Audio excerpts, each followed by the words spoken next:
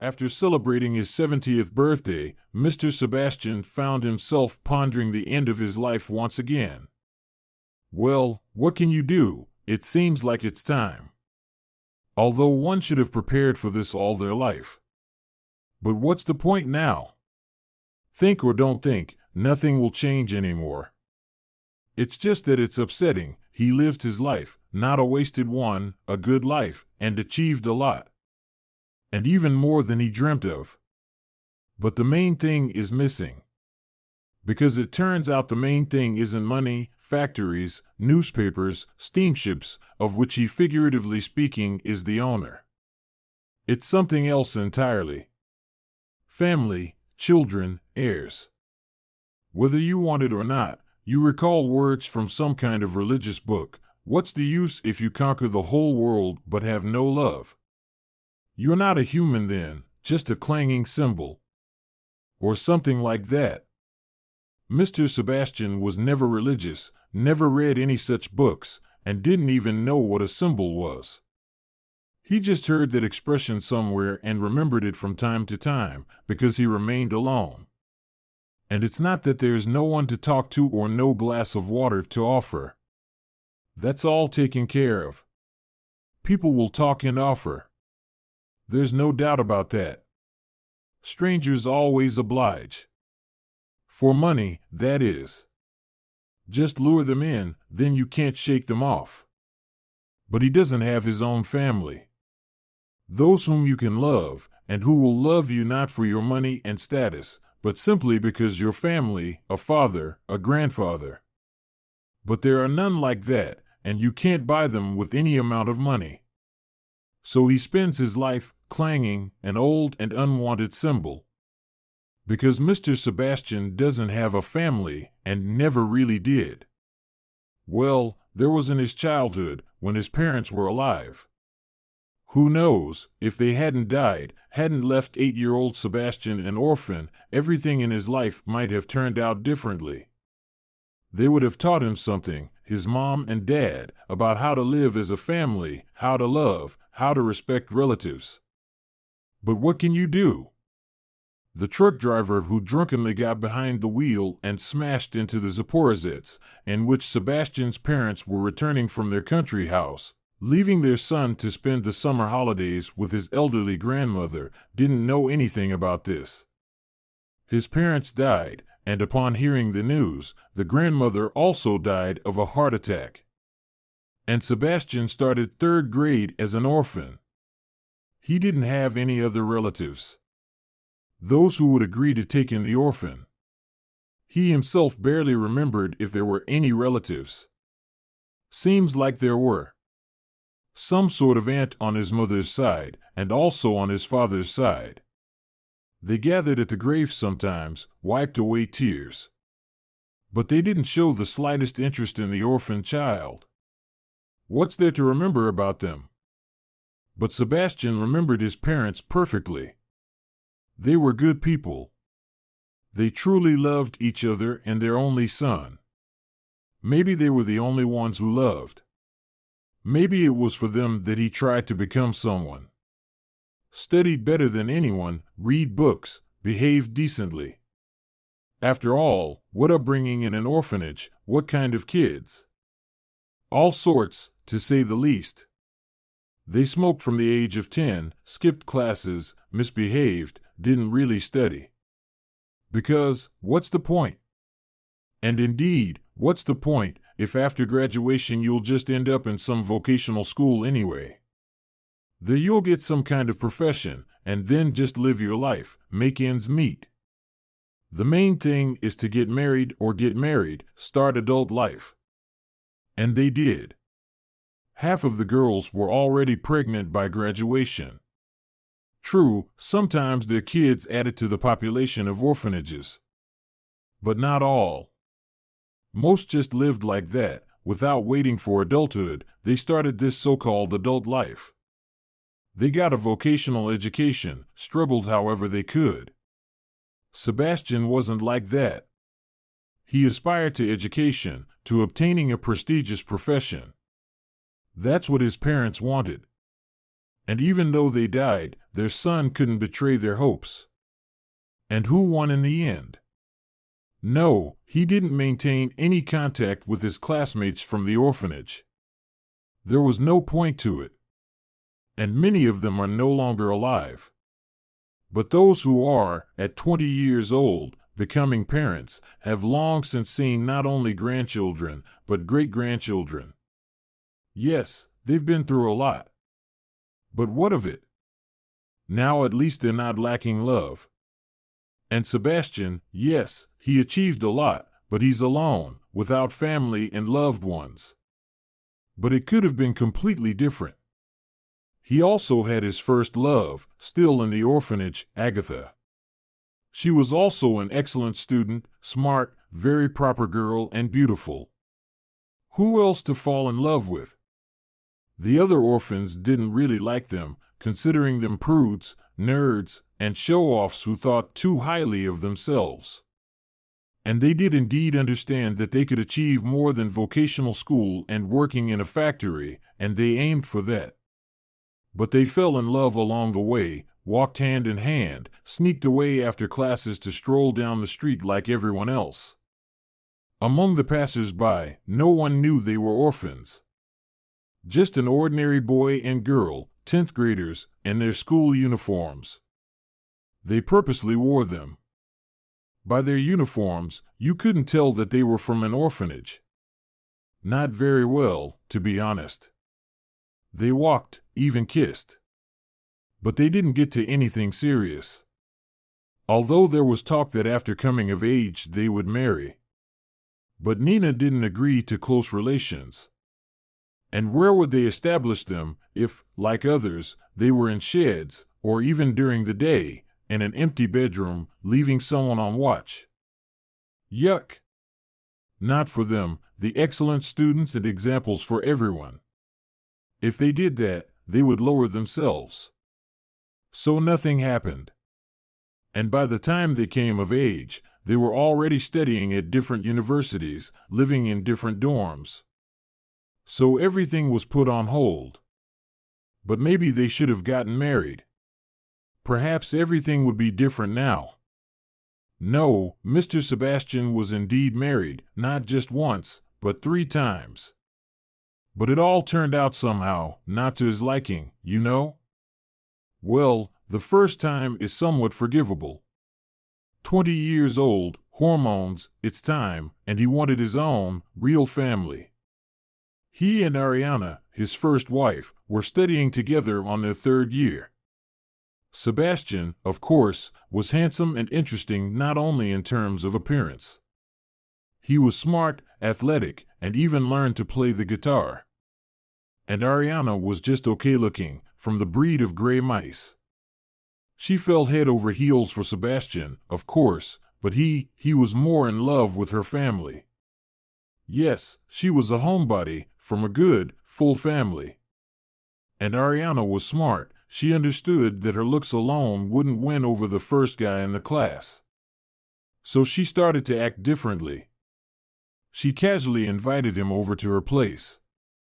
And he ended up at a family dinner. Just an ordinary, perfect dinner. Cabbage soup, fried potatoes with cutlets. Nothing special. No one was expecting him. But it all felt so homey. In the large kitchen, around the round table. Tablecloth, spoons, forks, bread basket.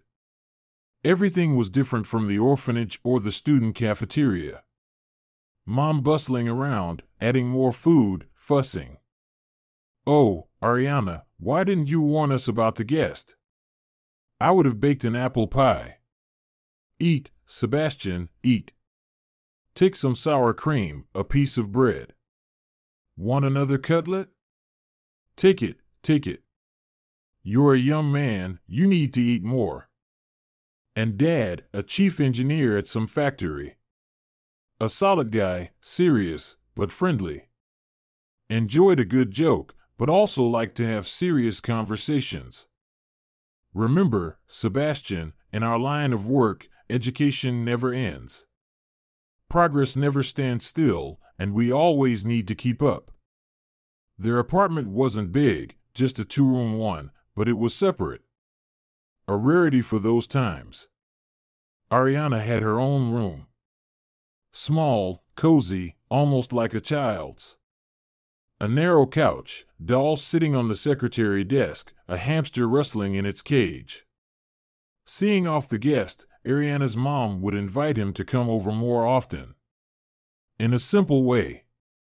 Her dad would shake his hand, look serious and significant.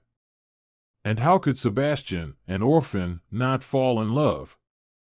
And Ariana too, not exactly a beauty queen, but not at all unattractive either. A sweet, cozy girl. He started visiting this lovely apartment often, even when Ariana's parents were at work. And what else could they do after that? Only get married. And they did. There was a wedding. Also nice, respectable, and with a royal gift from the parents. And here you go, young ones, something you probably couldn't even dream of. The keys to your own apartment. Start your independent life, the bride's father announced to the applause of the guests. Turns out, Ariana also had a grandmother who had recently received a one-bedroom apartment. Now the old lady would happily move in with her daughter and son-in-law. It was an old, familiar, beloved neighborhood. And the young couple could move to the outskirts, to the impassable mud, with uncollected construction waste sticking out.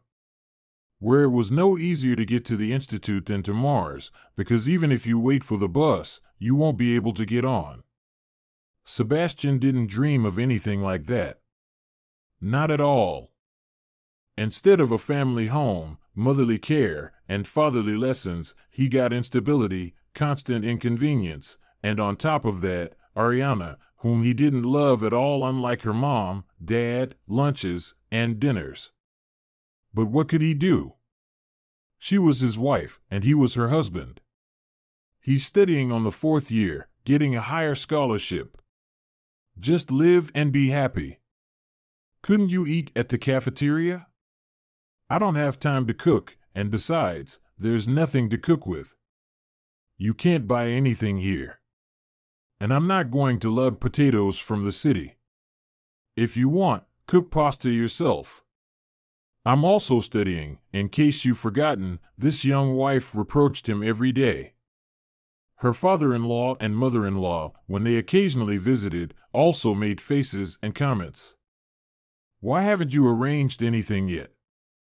You've been living here for almost a year and haven't settled in. Look at the neighbors, they're unloading furniture again. People buy stuff. At least put your names down for a wall unit, submit an application for a carpet. We'll help with the money, of course, they would say. These were the kinds of conversations they had. And this was only in the 1st year. As if the parents didn't know they were giving away their treasure to a poor student, without family or kin. Later, more unpleasant statements were made, sometimes by the father-in-law, sometimes by the mother-in-law. Oh, Ariana, you fell for his cherubic face. What does he need? He can easily finish college.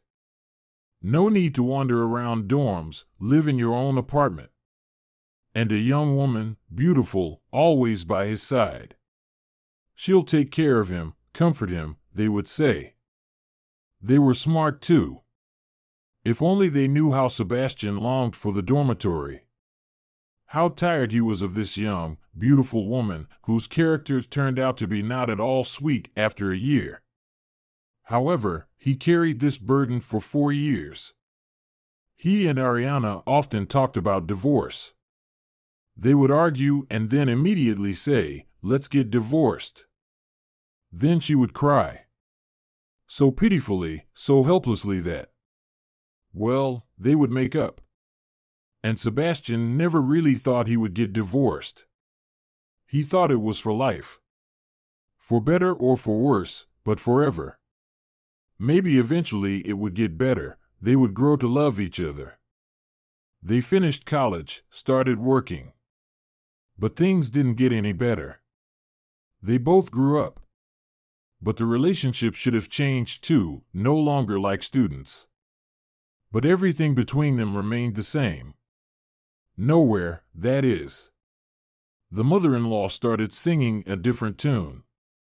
Divorce, Ariana, while you're still young. It's a good thing you didn't have kids. So you should hurry up, girl, hurry up, she would say. Ariana started to think.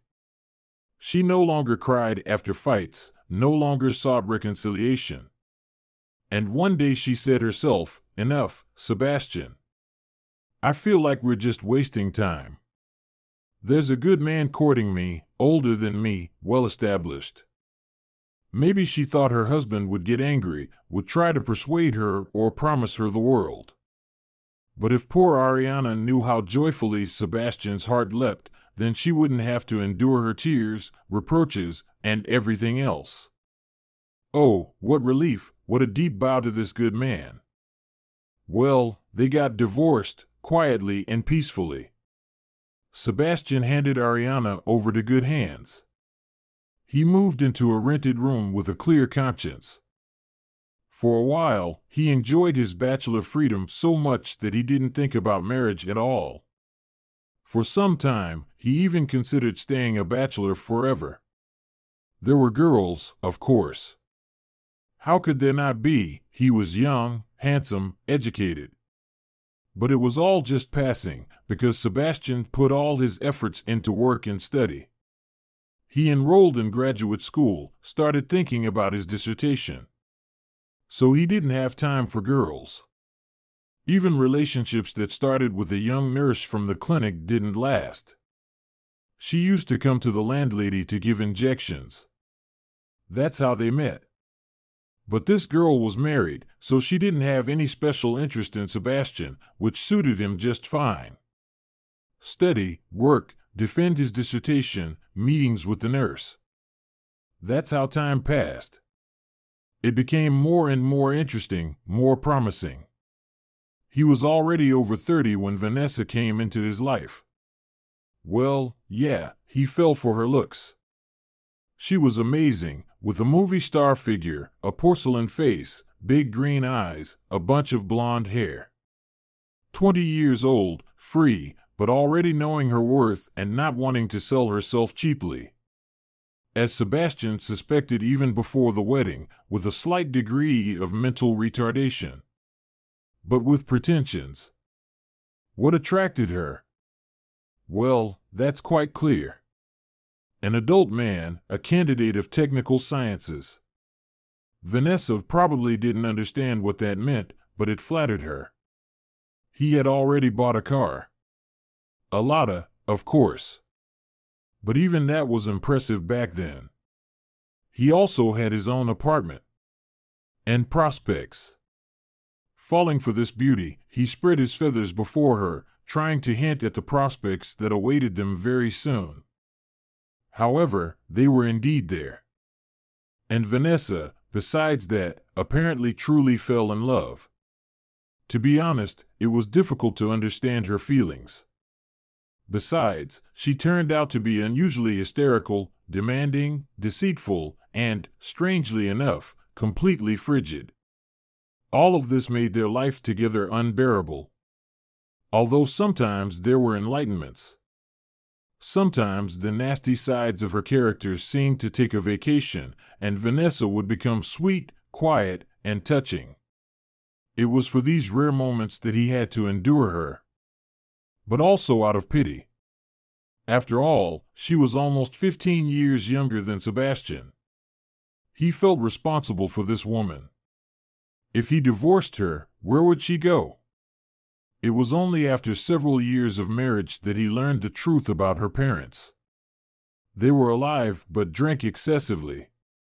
She had received some secondary education but had never worked a day in her life, and she had no skills whatsoever. How could he leave her? If only there was a good man for Vanessa. It turned out that she herself was considering it. And besides, she had been cheating on her husband for a long time. And not with just one person. In short, This marriage lasted for 5 years and ended in nothing. Vanessa, having matured and, probably, having gained, if not intelligence, then at least business acumen, eventually found a suitable suitor and left after a series of scandals and hysterics. At 40, Mr. Sebastian, already a well-established man, was once again a bachelor, albeit a quite enviable one. But he wasn't thinking about new marriages. The first 2 experiences were too bitter. What a mistake it was. First, he married for the sake of a settled life with a gray mouse. He got nothing but domestic unrest, complete lack of peace and comfort, complaints and nagging. The second time, he was attracted by beauty and got something completely out of this world. Now he didn't even know what to look for and what he might stumble upon with such luck. And the times were troubled, the end of the century, but also promising. Mr. Sebastian started earning money. And soon he realized he caught the wave. It was truly his calling. But only after 40 did he realize that there were no children and they were needed. Both marriages were childless. But this could be considered more of a blessing. With Ariana, they probably didn't have children due to youth and inexperience. Or maybe their bodies weren't ready. Later on, she seemed to have given birth to someone. Whether from a good person or someone else was unknown. Sebastian deliberately didn't inquire. With Vanessa, God saved him.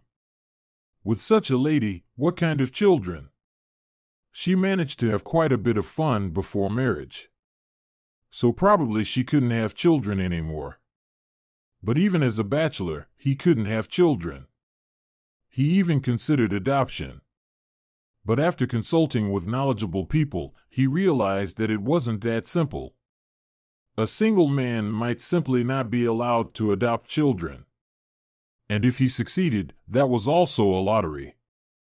It was unknown what kind of child he would get, whose genes and how they would manifest themselves.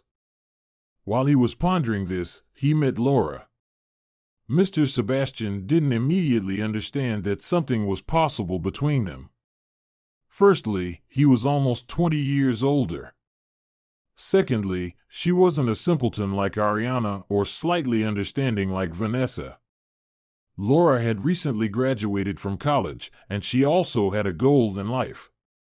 She wanted to work and achieve her goals, just as serious as Mr. Sebastian's.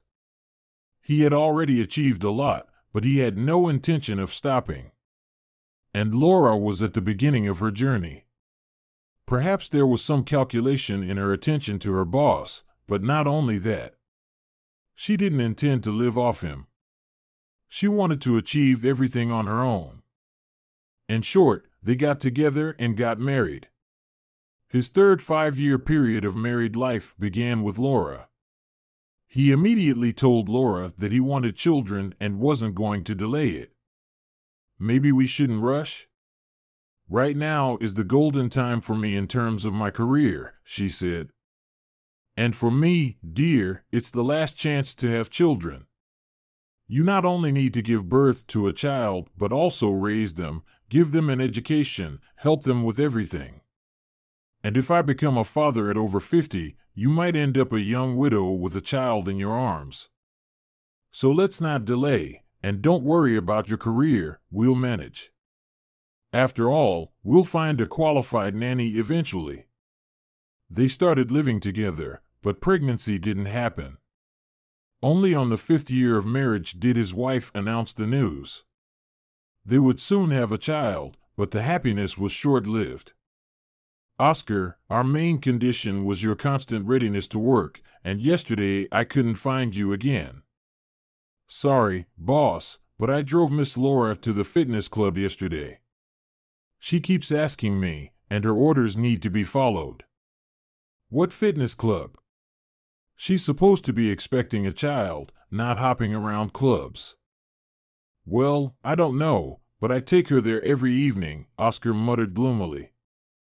So, I didn't quite understand. Anyway, forget it, it's her business after all. This news, along with the tone of the chauffeur, raised doubts. Mr. Sebastian didn't confront his wife, nor did he spy on her. He went to the medical center himself and underwent the necessary tests, confirming what he had long suspected. He was infertile. That evening, he laid out the certificate in front of Laura and asked directly whose child they were really expecting. Strangely enough, Laura didn't even falter, didn't play the offended innocent, cry, or try to justify herself. "Sorry, Sebastian, but I suspected this for a long time," she tapped her finger on the medical report. "We've been together for 5 years. I've seen all the gynecologists. I don't have any problems, but pregnancy isn't happening. You've never had children. So, I had enough sense to put 2 and 2 together and understand what that means. I'm turning 30 soon. You said we shouldn't delay. Well, I hooked up with my fitness trainer, a young, handsome, and healthy guy. I got pregnant by him. I thought you wouldn't find out. We'll raise our child together. It didn't work out. Forgive me. Make your decision. I've said everything." This calm, composed speech outraged Mr. Sebastian the most. His wife had decided to betray him and felt not the slightest guilt. She was planning to deceive him for the rest of her life. Yes, most women would say Laura was right. Why should she deprive herself of the opportunity to become a mother? She also wanted to make her infertile husband happy. But if you think about it, was it really just for motherhood? Did she only want a child? Oh no. She wanted a young, healthy stallion. That's what she desired. And she didn't just need him for the sake of a child, even after getting pregnant. To understand and forgive this would mean becoming a laughingstock for the whole world, an old fool who raises someone else's child and wears horns that his young wife regularly sets. Mr. Sebastian disagreed with this, so the third marriage ended in divorce. As part of the settlement, the wife received a 3-bedroom apartment with the condition that she would not bother him anymore. She didn't intend to, anyway. So, at the end of his 5th decade, Mr. Sebastian was left a lonely man. Forever. Now all his strength and time were spent on his business, which had positively affected him. He didn't think about his personal life, being a childless, thrice-divorced man. Sometimes he had one-off, non-committal dates, but eventually he stopped even those. But when he turned 70, he began to think not about his personal life, but about his death. Yes, no matter how much money he earned, he would still have to die, possibly very soon. And who was he working for then? Well, let's suppose his work was needed by people who didn't even know about Mr. Sebastian himself. But as for what he himself has thanks to his work, there is no one to convey it to. No one will sincerely shed a tear for his lonely life, no one will mention him kindly. Well, on one hand, it's a made-up and even laughable problem.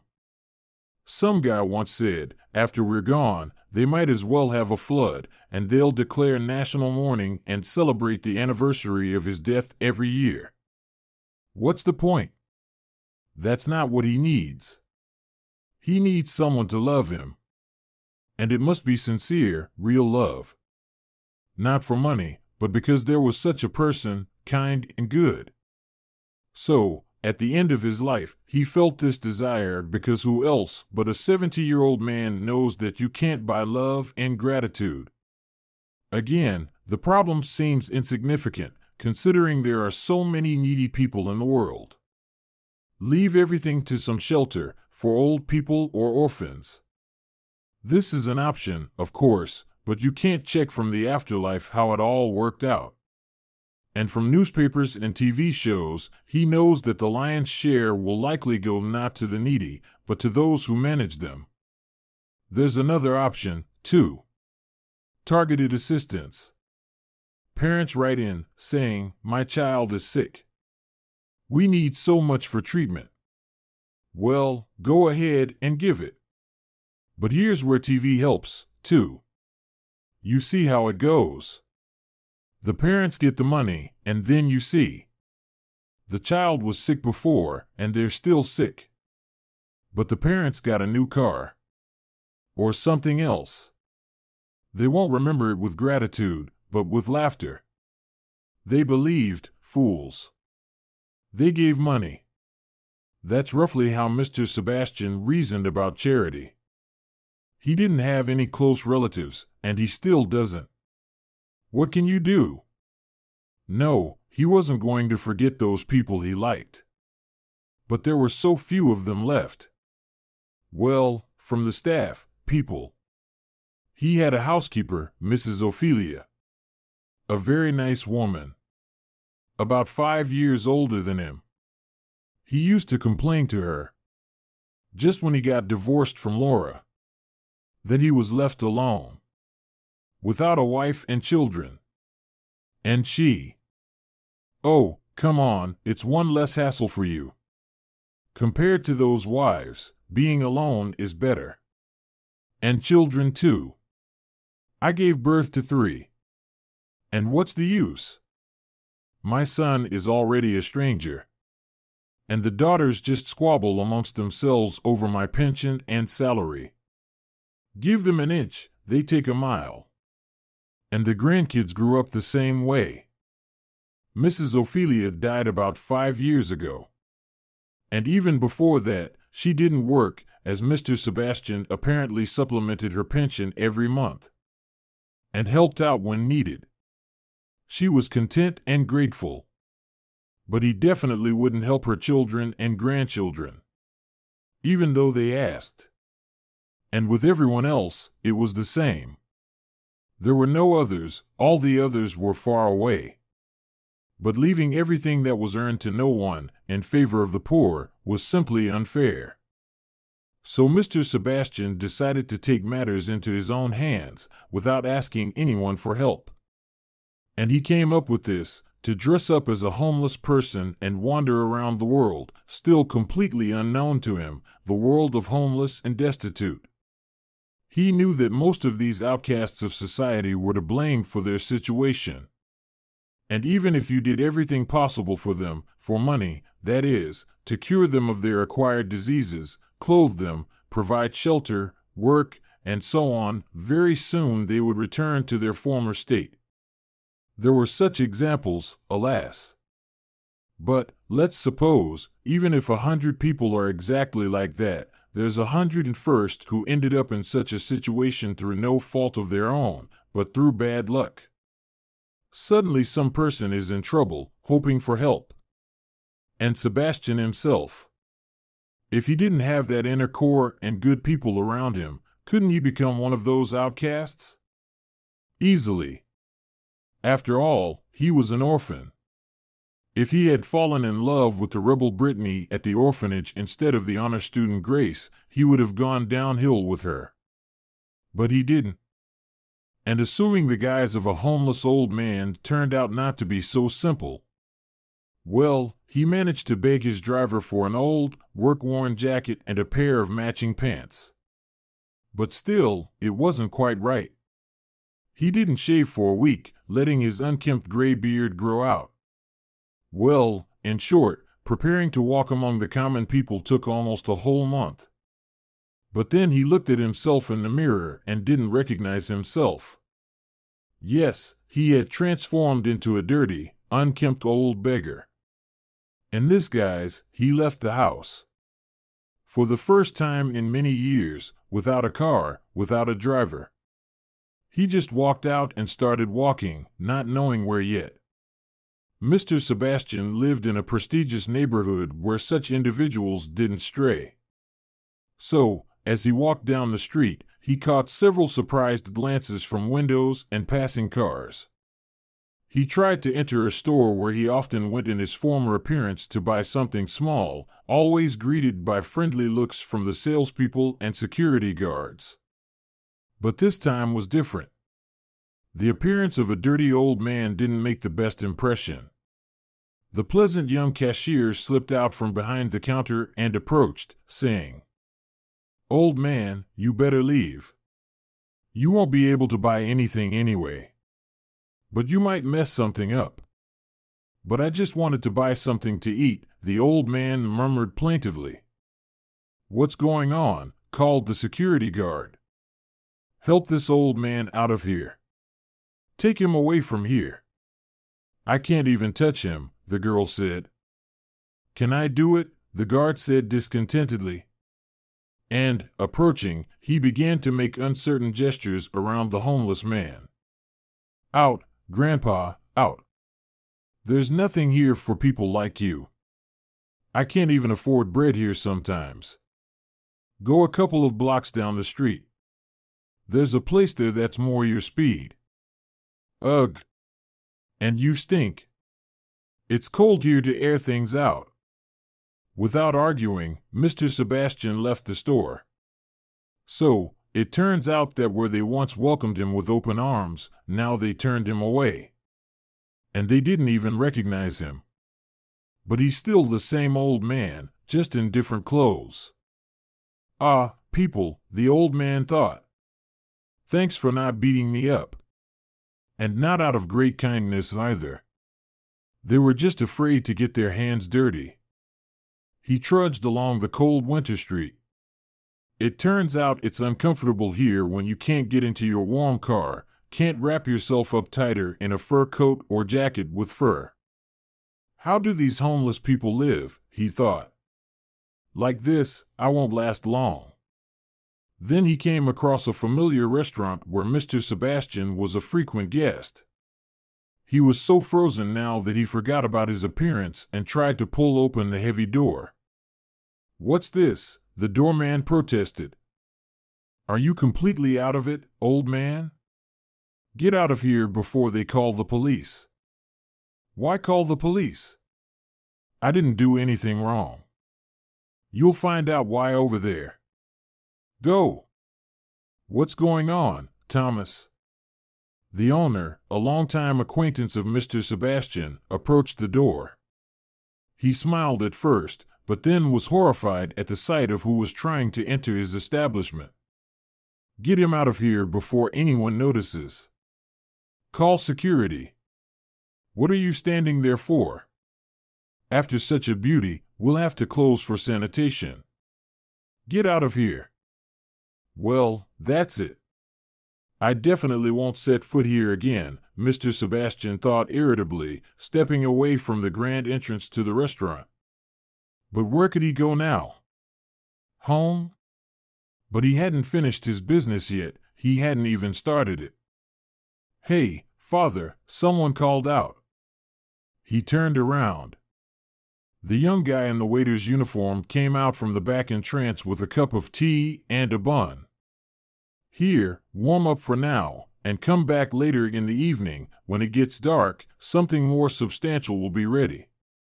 "Thanks, son," Mr. Sebastian replied, almost with tears in his eyes, surprised not so much by the boy's gesture as by his own feelings.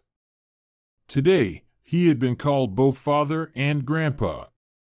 But for some reason, it was the term father from this boy's mouth that touched him the most.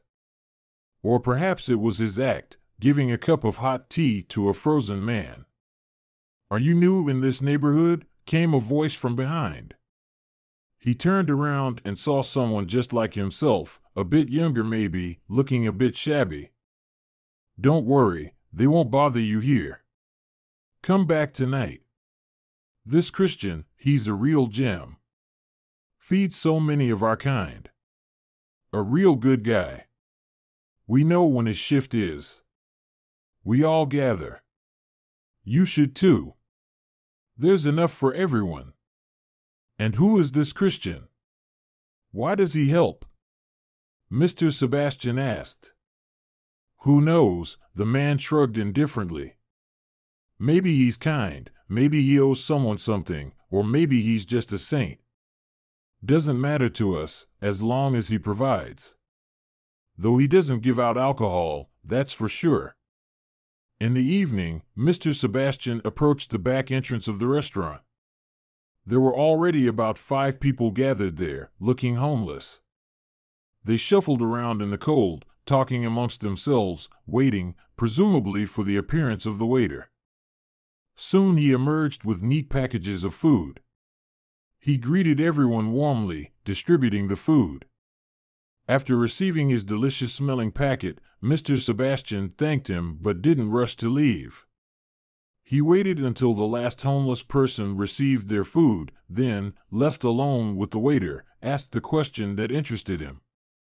"Tell me, why do you help us?" "It's simple. Because I understand people like you. I've been homeless myself. And if it weren't for kind people, I would have perished on the streets. So I guess I'm sort of paying back my debts. Don't come tomorrow. I have the day off. But the day after tomorrow, sure." "Where do you live?" the old man asked. "I live with my wife in a hostel. So I can't offer anyone a place to stay, sorry. I was just asking." "Thank you very much." Mr. Sebastian went home, somehow sure that he had found what he was looking for. He had been homeless. An orphan, probably. The guy was about 25 to 30 years old. But he felt different from the others. Not like those in the store or the restaurant. They had decent paychecks. But not one offered a crust of bread to a hungry old man. And he didn't even have to ask. He brought it out and distributed it. And if the owner saw, he could fire him. Meanwhile, Christian, the waiter, was pondering almost the same thing. They'll fire me, that's for sure. Trying to arrange something with my wards to meet somewhere else isn't the best option either. They'll see it and think I'm stealing something from home. But I'll find another job if they fire me. But what about the hungry people? They'll still come to the same place, waiting. He couldn't think of a way out. The boss had said again recently, "How long are you going to keep bringing these leftovers? We have a decent restaurant and a decent neighborhood. And if someone sees who's hanging out in the backyard, but they come late at night, nobody sees. And then they spread out all over the neighborhood. Eating, drinking on the streets, sneaking into the entrances. What do you want, for us to be shut down? Everything is fine. They don't spread out or drink anywhere. They're just hungry people. I'm just giving them some food that's not up to our standard. If you're such a good guy, Christian, why don't you open up your own diner for all the hungry riffraff and feed them on your own dime? It's easy to be so kind-hearted. They're hungry, you know. If they hadn't been drinking from an early age, they wouldn't be dying of hunger in their old age." Christian understood that in many ways, the restaurant owner was right, but he couldn't give up on his mission. Yes, he dreamt of helping the homeless because he had been one himself. And he still couldn't boast of having a stable situation. Besides, he simply didn't have the money to organize full-fledged assistance. "Someday I'll earn enough and still fulfill my dream," thought the young man, recalling all the hardships of his difficult life. Christian couldn't remember his parents or how he ended up in the orphanage. He was too young to remember anything. After reaching adulthood, like all orphanage alumni, he was given an apartment and some resettlement money. Life was manageable, especially for a serious young man not inclined to various vices. He found a decent job, set up his life, and a whole year passed peacefully and happily. Then suddenly a new joy came. His birth mother found him. Like all orphans, Christian dreamed of having a family. And although he was dissuaded and warned, he took his mother in. This not-so-old woman with traces of a wild life on her face was so happy to have found her dear son. She tearfully told him that she would never have abandoned him. He was taken away from her by deceit. And then her whole life went downhill. Now she had neither a home, nor a job, nor money. So wouldn't Christian allow her to live with him? I'll start a new life now. We'll live like normal people, as a family, the mother said. Of course, Christian agreed. But a week later, he bitterly regretted it. At first, his mother decided to properly bid farewell to her old life. He couldn't kick her out and could only watch as his cozy apartment turned into a dirty den. And 3 months later, there was no more housing. In his absence, his drunken mother caused a fire. The apartment burned down completely. So Christian found himself on the street with nothing but the clothes on his back and no money. Now his life was going downhill. He was soon asked to leave his job. The young man couldn't even afford a bed in a hostel. Soon it became apparent that he was homeless. There was no opportunity to find another job. And Christian thought he would just disappear, having finally hit rock bottom. A friend he grew up with in the orphanage saved him. He allowed Christian to stay in his apartment. Christian cleaned himself up, restored his documents, and found a job. With time, he saved up some money, rented a room in a hostel, where he met Maria. They got married, and a son was born. The first thing Christian dreamed of was earning enough money to buy a house or apartment for his family. The second was helping people who found themselves in difficult situations. All this Christian told a decent elderly man he met after another shift at the restaurant during another food distribution for the homeless. It was Mr. Sebastian, who decided to talk to the guy without pretending to be homeless anymore. At first, Christian didn't understand why the old man was so interested in him, but something about the old man warmed him up. And do you really think you'll be able to help people someday? Or will you give up on that idea if money suddenly appears? Money doesn't just appear out of nowhere. I'll earn it, save it up. Well, yes, first I'll buy decent housing for my family, and then I'll really start helping. Besides, I'm not the only one like this. There are people who can help and advise. Of course, money is the main thing in this matter. Well, I'll manage. This was not the last conversation Mr. Sebastian had with Christian.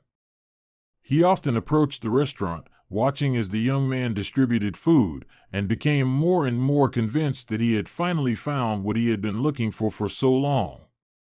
So, it turns out, this is how you have to live to not feel lonely. Christian, no matter how long he lived, was definitely not destined for a lonely old age. And Mr. Sebastian went to a lawyer to make all the arrangements in case of his death. Besides the money and everything that Christian was to inherit, Mr. Sebastian asked to pass on a letter to the young man, explaining his decision and thanking him for his humanity and kindness. Mr. Sebastian hurried for a reason. He didn't live long after that. Receiving the inheritance was a complete surprise and immense joy for Christian and his family. All problems were solved. And most importantly, according to his benefactor's request, Christian could continue to do good deeds on a large scale, not just by providing daily food packages to the homeless, but in a much more substantial way. Thanks to his efforts, many people who found themselves in difficult situations were able to start a new life.